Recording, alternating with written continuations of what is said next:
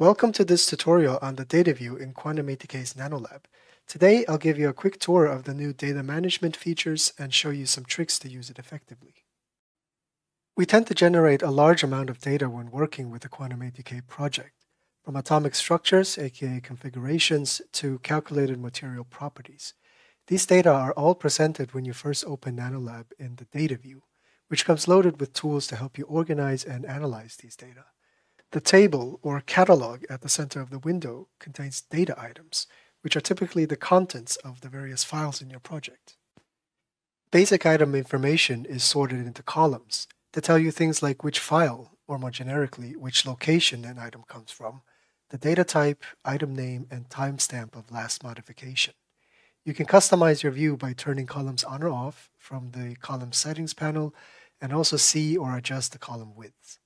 As a tip, you can double-click the column dividers in the table header to quick adjust a column's width to show all its contents.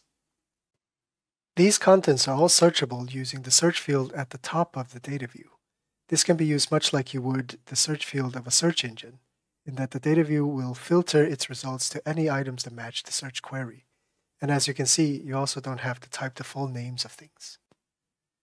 There's also the ability to browse your files from within NanoLab using the built-in file browser at the bottom right of the window.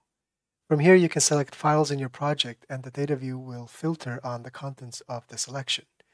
Of course, mass selection by holding Shift and crop selection by holding Control is also supported. Any search you put into the search field can also be saved as a filter for later use.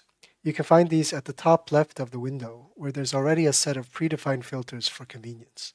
To create a new empty filter, click the button above the list of filters, or click the Save Current Query button next to the search field to do just that.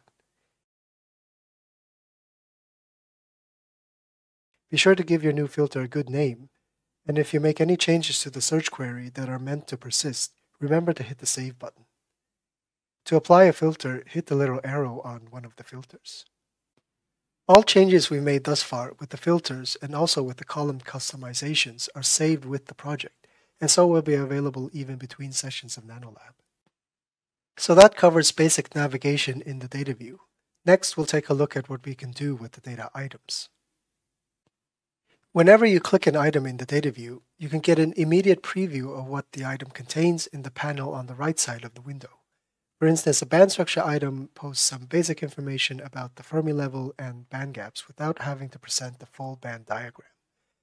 You'll get different types of previews for different data types, and not all data types have a preview. Most often, you will simply open an item by double-clicking it. By default, this will open the preferred analyzer, but there's also an option to open with in the right-click menu, where you can choose a different analyzer that is appropriate to the item. The preferred analyzer can be changed by opening the Analysis Preferences dialog, which can be accessed from the Open With menu, but also from a button in the Preview panel.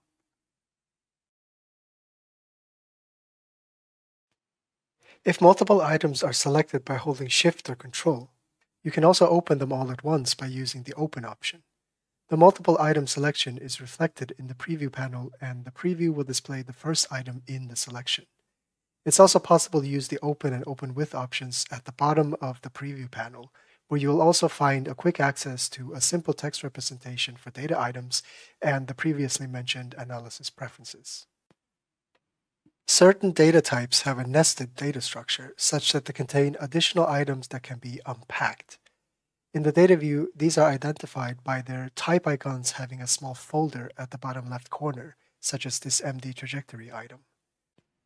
The option to unpack is also in the right-click menu and opens an additional panel with the unpacked items. Interaction-wise, these items are no different from those in the data view, as I can demonstrate here by visualizing some of them in a data plot. Naturally, you won't be able to find them from the file browser, and they also cannot be searched for directly. To make things easier, we can always add keywords to the parent item, which are searchable. For instance, this MD trajectory was created with some additional measurements, so we can note that down as keywords, and now we can use that to find the item. The keywords can be edited freely, so you can annotate your items with whatever additional information you need. But you'll notice that some data types, like the MD trajectory, already come with auto-generated keywords that you can add to. Let's move on to some of the more advanced features of the data view. A powerful ability of the search field is that it can accept SQL queries.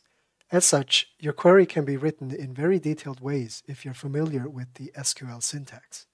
The search field comes with auto-completion suggestions for SQL commands while typing that can be applied with the tab key. There's also a query builder that helps you to create a search query in steps. You can select to and or together different search criteria and select how, where, and what for to search. For things like the QID, which is a long, unique string that identifies the calculator associated with the data item, it can be cumbersome to type the whole thing into the search field. For this, there's the option to refine the search from the right-click menu, which appends the search query for the QID into the search field. Refining can be done on any column. If you at any point create a search that does not produce the results you wanted, there's always the option to undo and redo. This functionality applies to both edits in the search field as well as any filter operations. Sorting items based on a column works like in any other table. You can just click the column headers to cycle through the sorting options. But as you can see, it can also be written as an SQL command. Conveniently, this also means that the sorting can be saved to a filter. When you have collected and collated all your data and would like to create a summary for your project, there's a powerful tool located just below the data view. The report tool allows you to create research protocols that batch perform different types of analysis on the data currently filtered in the data view. Here we have a collection of band structures and configurations for different materials, and we would like to compare their band gaps in a single table. Clicking on Generate Report opens the report tool in a new window.